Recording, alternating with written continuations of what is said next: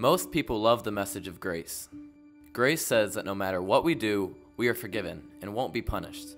Grace is fun. Grace is cool. No one dislikes grace. And when it comes to Jesus, everyone can agree on his grace. We may not agree on who he is or what he taught, but we can all get on board with someone taking our punishment and loving us no matter what. We may not believe he actually rose from the dead, but we like the idea of him forgiving us for everything we have ever done wrong. Punched a guy in 7th grade? Forgiven. Cheated on your boyfriend? Forgiven. Lied to your parents? Forgiven. Killed someone? Forgiven.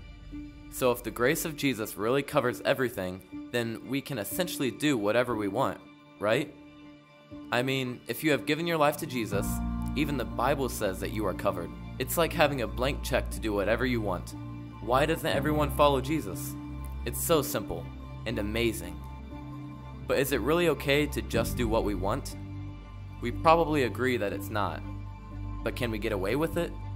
Will God just keep forgiving us, even when we deliberately sin and mess up? Is there such a thing as using up grace?